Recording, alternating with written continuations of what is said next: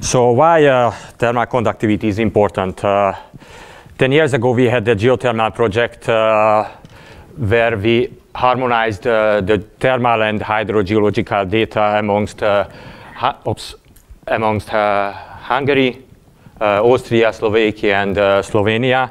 We constructed different maps, heat flow maps, temperature maps, and then when we constructed these maps, then I've noticed that the heat flow in Slovenia is higher than in Hungary, and at the same time the temperature is almost the same in 1 kilometer depth and in 2 kilometer depths as well.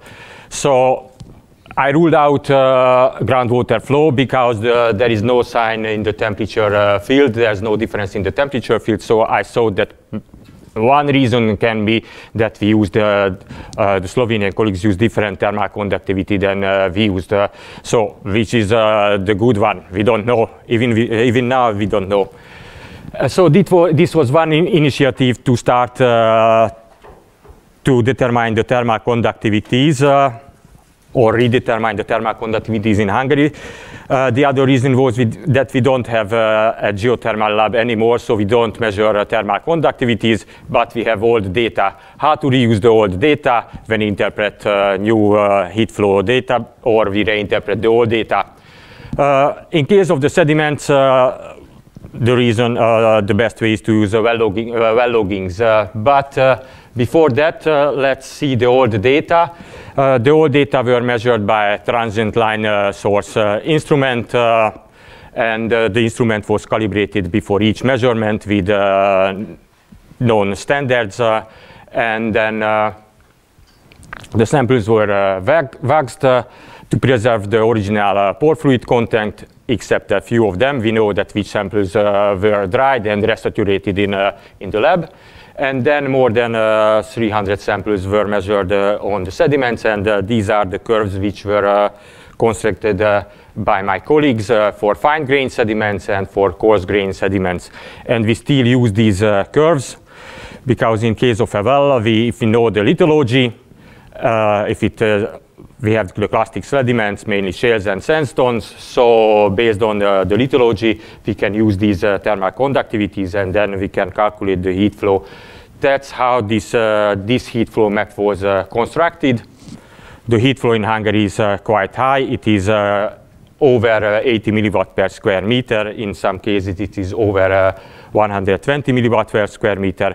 And the reason is that Hungary is located in the middle of the Pannonian Basin, which is a young extensional basin filled with neogene sediments. That's why the sediments are so important. Here is the basement map. And then in the red places, the thickness of the sediments is more than 7 kilometers. And in the rest of the basin, the average thickness is 1 or 2 kilometers. And here you can see that that trough in the Slovenian-Hungarian border, it is a 5 kilometer deep trough. So we have the same type of rocks on both sides of the border. So,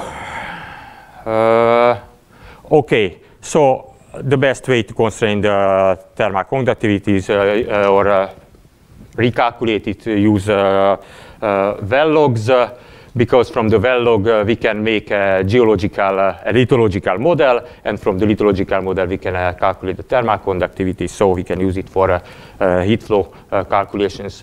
Of course, the method should be calibrated, and we have those wells from where the thermal conductivity measurements derive. We used 7 of these so-called master wells because not only core samples were taken from these wells, but we have a lot of geophysical logs in these wells. We used natural gamma ray, density logs, porosity logs, resistivity logs, and then we were able to check 107 core samples, and in most of the cores, 2 or 3 repeated measurements were made, so we have 230 thermal conductivity measurements. Then we made a geophysical inversion algorithm, which uses weighted least squares. Here you can see the logs, and weights are the uncertainty of the measurement. This is, for example, the gamma ray log. And from the logs, we made a 3-component model. which is composed of shale, sandstone, and pore water, and we were able also to judge the uncertainty of the lithological model as well. And here in the last column, you can see the lithological model. The equations, then we checked the model as well. We recalculated the observed and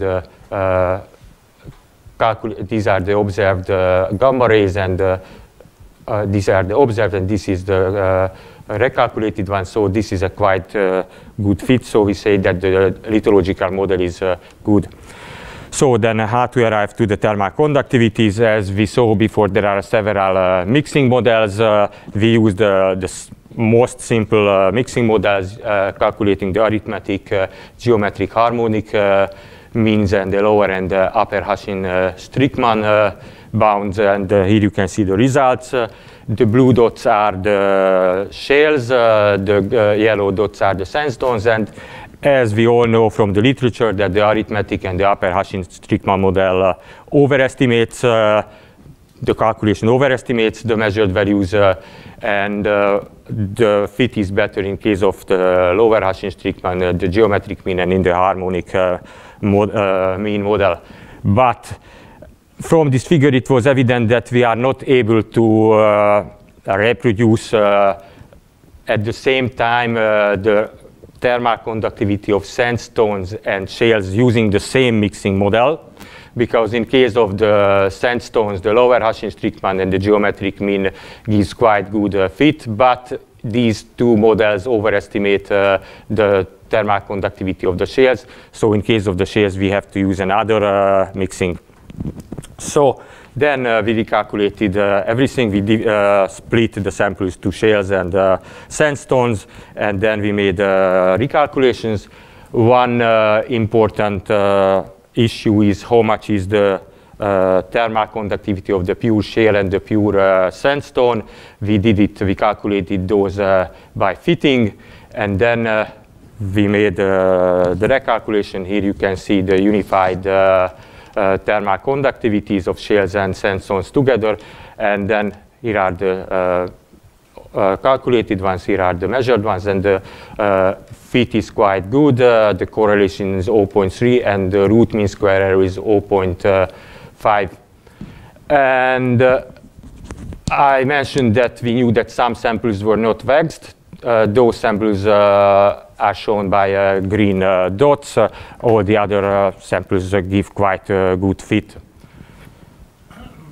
And then we were able to calculate the continuous thermal conductivity log shown by red. The black dots are the measured thermal conductivities, and then we calculated the heat flow using the usual method using the Bullard plot techniques. We took into account the temperature and pressure dependence of the thermal conductivities, and we did it for the 7 wells, which I showed before. And as you can see, these are the earlier heat flow determinations. These are the new heat flow determinations, and then you can see that they are quite similar to each other. In some cases, they are give almost the same value, so they are within error limit, except one drillings, the MP1 well. And what can be the reason? The reason, of course, in the thermal conductivities, because the temperature were the same. So we plotted the thermal conductivity in this well. The reds are the measured thermal conductivities. The black curve is the thermal conductivity derived from the well logs, and the blue curve is the thermal conductivity model, which is used in the former heat flow calculation. So this figure shows that how we calculate the heat flow when we don't know the thermal conductivity, or what we did before.